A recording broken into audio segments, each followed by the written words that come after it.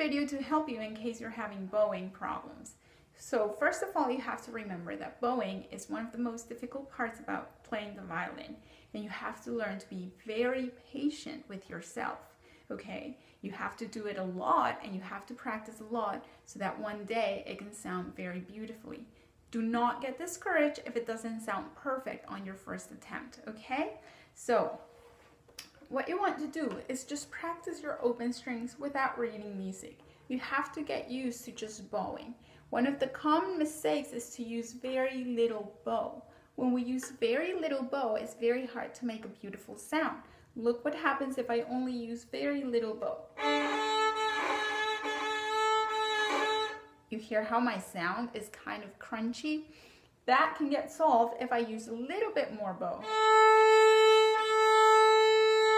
Now, you don't have to go super fast. You just need to make sure that you're going all the way from here to here, okay? If you only use little,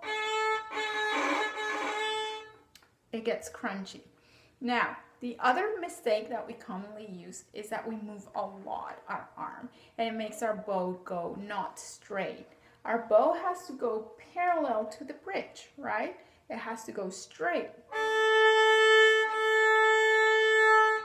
So, if you're having trouble with that, there's one thing you can do. You can practice with your bow on your shoulder. Get a little cloth so that you don't get rosin over your clothes, and put your bow on your shoulder. This will not hurt your bow. And you have to make sure that you get used to not moving your whole arm. This part of your arm should not move. You only want to move this part, and it's going to move out and in, right? Like that. That's what you need to move. If you're moving like this, that's gonna make your bow go crooked.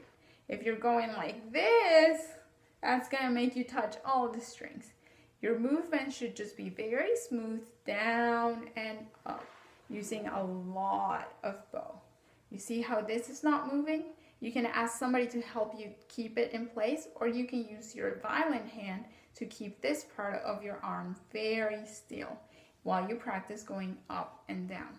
Now, our bow sometimes rocks from one string to the other, but the movement should be very small. Not like this, just very small, rock from one string to the other. You can do this just a couple times or a couple minutes every time before you practice until you get used to the movement, and then you can practice the same movement on your violin, just going slowly and gently down and up. You see how this part is not moving?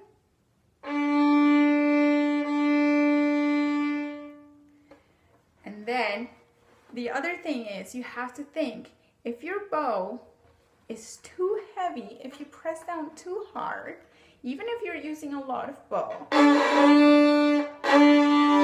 it's gonna make an ugly sound. If you hear that sound, that crunchy sound, it means you're pressing too hard. So let go a little bit, relax, make sure you're nice and relaxed, and go up and down. Alrighty? Those are the common mistakes. Now, if you've tried all of these and you're still having problems, just let me know and I'll try to give you some more advice. Okay? Happy practice.